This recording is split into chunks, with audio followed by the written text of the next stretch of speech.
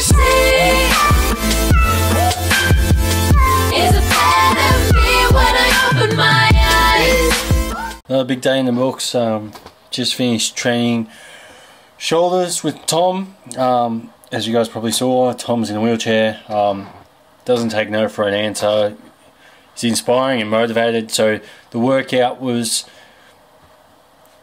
you know, we sort of thought of it on the fly because we were adapting my workouts to his needs and what he can do, as well as working around my injuries. So we did a lot of machine work, did some dumbbell work, but so that he could support himself. So yeah, watch it. Tell us what you think. Try it out. It wasn't exactly easy. There was a few high rep things, but we did about 30 sets, so it was a decent thing. Then we just went and had a meal, and now it's time to work. But yeah, just goes to show that, you know, there's always a way to do something if you really want to.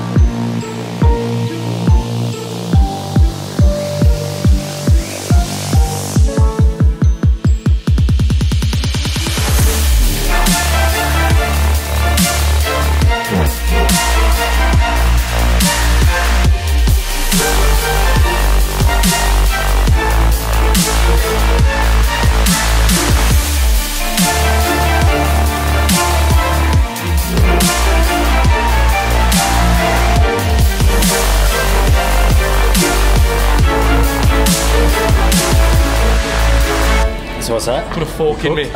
Because I'm cooked. Got anything to say to people who have a fucking excuse? Go to the gym. Lift big, get big. Don't need legs to lift. What was that? Don't need legs to lift. And I'm out. See you later, Tom.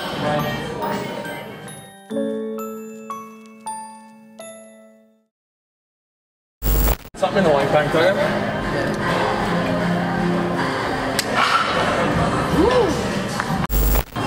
In front. I'll probably have to move back. Good. It's done. It's good. Hey, how are you? He turns into a creepy little Mexican. Hey, how are you? That wasn't Mexican, it was just... Creepy little man. One more. Up. Man. Rep for Chet, the whole set.